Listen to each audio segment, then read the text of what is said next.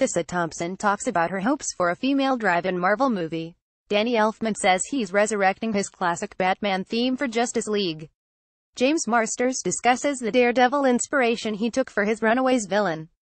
Plus, goofy new Flash footage, and Thandie Newton on Solo's director change.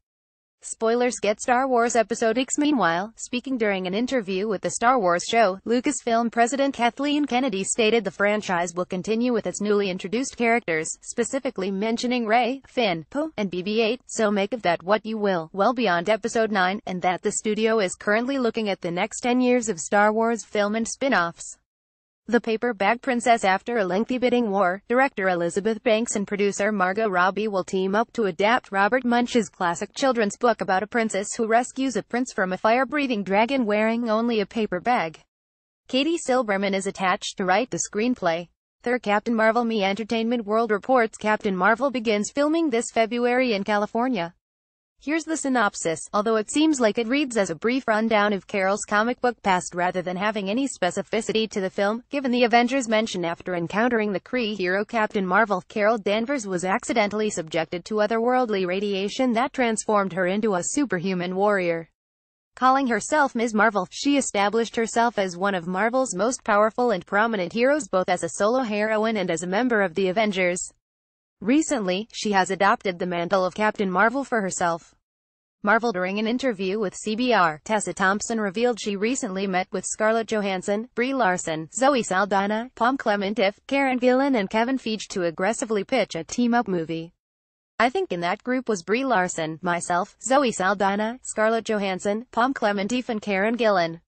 We were just sort of all in a semicircle talking, and it just came up because none of us really worked together. Well, I suppose Zoe, and Karen, and Pom, and wouldn't it be nice if we could all work together, and we were sort of speculating on the ways in which it might happen in Infinity War, or might not happen, and we thought, no, we should just have a whole movie where we know every day we're going to arrive and get to work together. So we just ran right up to Kevin Feige and started talking about it. Bios. Amblin Entertainment has picked up the distribution rights to Bios, about the last man on Earth, Tom Hanks teaching a robot to care for his dog before he dies.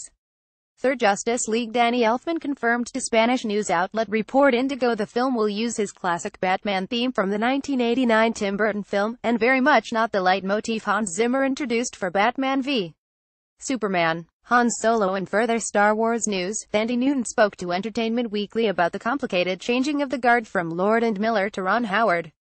Apart from the initial shock and feeling bad for Lord and Miller not being able to finish their work is everywhere in it. 90% of my stuff is with them.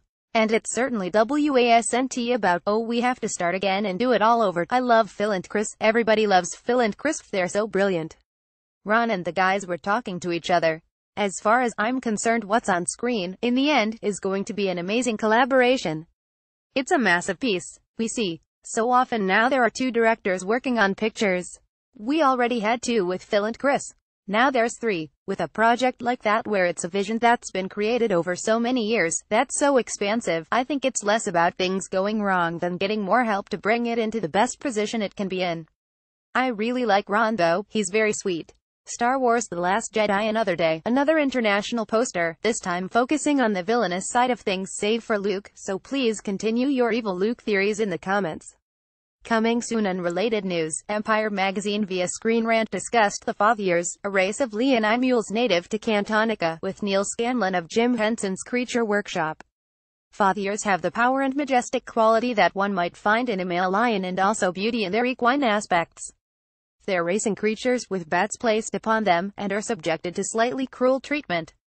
We knew any version of those in a wide shot would be CG, but we produced a real-scale practical version for the first encounter with a Fathier, so it was able to look over the stable door and Finn could touch and act with it. They're amazing creatures. Runaways. In an interview with Nerdist, James Marsters stated Vincent D'Onofrio's portrayal of the Kingpin was his major inspiration in playing Victor Stein. Vincent D'Onofrio did a Kingpin that so surprised me. It was in so many ways exactly opposite of what I was expecting, of what I'd read in the comics. In the comics, Kingpin is always charming. He's an extrovert. He's in control of any social situation. And in private he's mean, and that's the contrast. Vincent just flipped it 180 degrees and went for the vulnerabilities and the insecurities in the character. He was able to bring out a sophistication that you can't get in a static image. Once Upon a Time TV line reports Tierra Scov by Polly Cooper on Riverdale has been cast as Robin, the daughter of Zelena and Robin Hood. The gifted a member of the Mutant Underground is outed as a mole in the synopsis for Episode 8, Threat of Extinction. More refugees pour into the Mutant Underground, but the group faces a threat when they discover one of them is a spy working for Sentinel Services. Meanwhile, Reed visits his estranged father and learns that secrets from his family's past could prove useful. Spoiler of Iron Fist: Iska Henwick revealed she's back in training for the second season of Iron Fist.